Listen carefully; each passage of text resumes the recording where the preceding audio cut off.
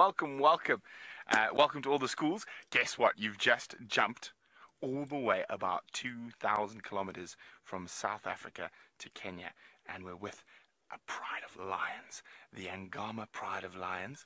They have 7 cubs. There are 3 females with them at the moment. They're lying on the edge of a deep little...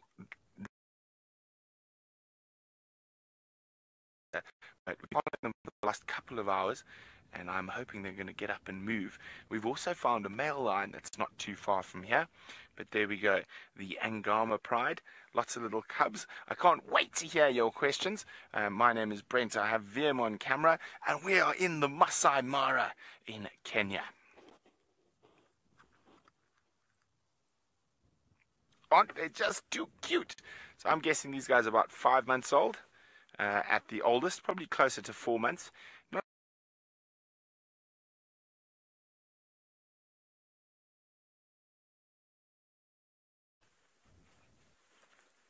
Well, Jamie is searching for a male leopard, Hosana, one of our favorites. We've got the first glimpse of a male lion, one of 4 that lord over this northern part of the Mara Triangle. And they don't really have a coalition name yet. Now, they also go across the river to the Marsh Pride. Now, I'm just going to try to show you quickly because he's snoozing. Okay, so pretty much behind that line of trees, there's some very green area there, and that's the famous marsh where the Marsh Pride tend to hang out. And as I said, this is the coalition that's over the Angama Pride, and they're an offshoot from the Marsh Pride, and he is a big, beautiful boy. And there he is. He's not too far from the females and cubs, probably about 200 meters, maybe not even that far. But he is being very, very lazy. And he hasn't moved since we found him. And he's probably not going to move too much. Hi, Caden. Caden is wondering, do lions eat grass? Caden, they do, but not very often. So lions are predators and carnivores, which means they eat meat. Sometimes you will see lions eating grass when they've got an upset tummy. They'll eat the grass to try help their tummy, but normally they like buffalo, wildebeest, zebra, giraffe, and all the other animals out here. So lions eat the other animals, so they are meat eaters, carnivores. And it is just a glorious afternoon here. Jade, hello. Nice to hear from you. Jade would like to know, do all lions have manes? Jade, they do not. Only the boys, and then only again the adult boys or the big boys have manes. And the reason they have manes is to protect their neck and back of their head and their throat when they are fighting with other male lions. So male lions will fight for girlfriends and territory. So that's why they have developed or evolved this big mane. It's to help them protect themselves when they are fighting. Now, the females, which we saw for a very short time a little bit earlier, they don't have manes. A male will only really start developing his mane properly from about 2 years old, where it's quite visible, but it'll only be fully developed at about 6 years old. And I would say he is definitely an adult, probably somewhere between 6 and 10 years old. I haven't really had a good look at his face yet, but maybe, I'd say, just looking at him, he looks in quite good nick. So maybe not as old as 10, maybe 6 to 8 years old. And he's doing what lions do best at this time of the day, and that's snooze. So a male lion will probably sleep for about 20 hours a day, every day, and only move around for 4 hours. And generally that is after dark, or when it's cool in the early morning and late afternoon. So there is a possibility he might get up and move soon. So we're not going to move too far. I think we're just going to keep going up and down between him and where the females and the babies are. And I'm hoping they're going to join together later. Now, Gage is wondering how fast are lions. Gage, they're really fast, but they can only be very fast for a short period of time. Gage, they can do up to about 20 meters per second, but they can't keep it up for very long. So very, very fast is the answer.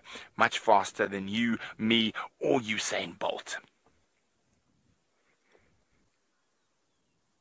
I'm just trying to see if the lionesses have started moving back towards us. Now we're going to make our way back towards where the females and the babies are. But while we do that, James has got the little five, well, a member of the little five, who's named after the big five lion. Well, we are moving along from a creature with 8 legs to one with 4, but that is snoozing. So you can't see the rest of the lionesses. They're in the grass around there. So we dashed across to the other side of the lugga. Now, a lugga is a donga, or a big ravine in Swahili, and we wanted to be on the right side where the lionesses were for when they got moving. Now, if we come up from this side and we look up towards the escarpment, up towards Ngama, on that hill, zebra, giraffe, Coke's hartebeest, topi, and buffalo. Now, Andy, oh, there you can just see the giraffe. You see the giraffe here? In the distance there. Now, even though at the moment the Ngama pride seems to specialize in warthog, there's a male around, so there's a good chance that they might get moving and head towards that mass of animals on the short grass around the escarpment. And we just wanted to be on the right spot to follow them when they got moving, because I think what they're going to do is move towards this little road we're on and then head up towards the escarpment. Now, the cubs are still running around. They pop up and about every now and then, and I'm hoping they will pop up onto that termite mound again and join one of the adult females. Now, you've always got to be quite careful, because to get around this lugger we had to go a long way, and I just hope that one or the other lionesses haven't snuck off, so I'm constantly scanning around. Now, remember, we are live from the Masai Mara in Kenya. More specifically, we're right in the northern corner of the Mara Triangle, and it is an incredibly beautiful and incredibly productive area, and that's why this lion pride is doing so well, and it's one of the most stable lion prides in the Mara Triangle. Remember, hashtag Safari Live if you have any questions for us about the Mara, the lions, well, everything and anything to do with this beautiful, stunning part of the world. Now, on our first safari here, if we go down to the Samaki swamp. Now, the Samaki means fish in Swahili, and it's a long way away from us here, but it is incredible the distances you can see. There must be 100 or so elephants spread over the swamp. Can you see them there, Vim? Look at that. Now, we were actually on our way down towards the Samaki swamp till we found the lions, and quite a few of them are looking quite hungry, so we decided to wait it out with the lions. And I'm sure we will get to show you the Samaki swamp in the next couple of days. I'm very excited to just show you every single new area, and it is just the most beautiful, beautiful, beautiful place. Well, Karen says it is so gorgeous here. Kenya is definitely on her bucket list. Well, Karen, maybe you'll see VM and I bombing around the Mara, looking for lions and leopards and cheetahs and other creatures.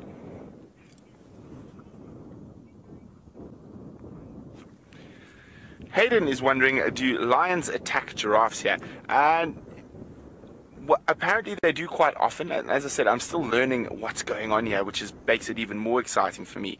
But they do actually, the day before we arrived, a pride to the sort of southeast of us apparently killed a baby giraffe, but they have been known, when the males are present, to take adult giraffe as well. The thing that I find almost unbelievable, especially after all the time I've spent in the bush in southern Africa, is that there were 4 lionesses, and they had a single buffalo bull by himself, and the buffalo chased them for a good 50 or 60 meters, and they had no interest in even attempting to grab onto such a big, dangerous beast, unlike our beloved Nkahumas of the Sabi Sands, who see a buffalo and their eyes light up. Now, there's a couple of reasons for this. there is just so much more food around here that they are not forced to go after the big prey like buffalo. And they specialize, while the wildebeest aren't here, mostly in warthogs, from what the guides tell me. But when the males are around, they will go for buffalo.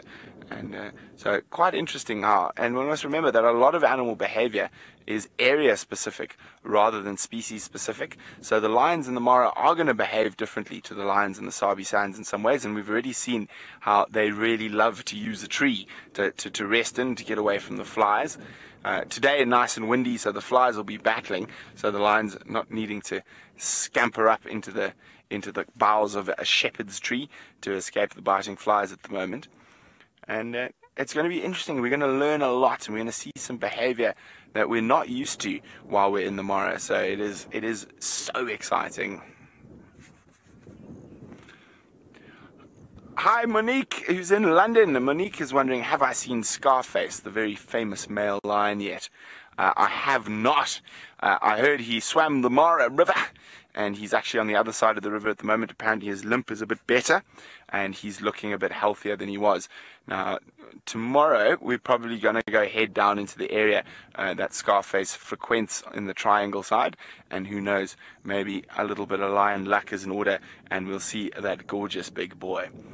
Now, we're still in the rainy season at the moment, and you can see there are some clouds building. We have some forecast for rain over the next few days, but you have these wonderful big thunderstorms. You can actually drive around them, but you can see forming up on the escarpment. Now, when the clouds, from what I've learnt and chatting to people, when the clouds form in this area, the prevailing winds are going to push them towards Lake Victoria. But when the clouds form to the almost directly north of us or northeast of us, the rain is going to hit us. Now, I actually could see some rain a bit earlier. It looks like it's dissipated. So often you'll just see these patches of rain, and you can actually plan your safari to avoid the rainstorms as you drive around. Of course, you do get the great deluges that you cannot avoid at any cost, but we are all prepared, don't worry. We won't get too wet. The cameras and equipment definitely won't. Oh, it's so beautiful.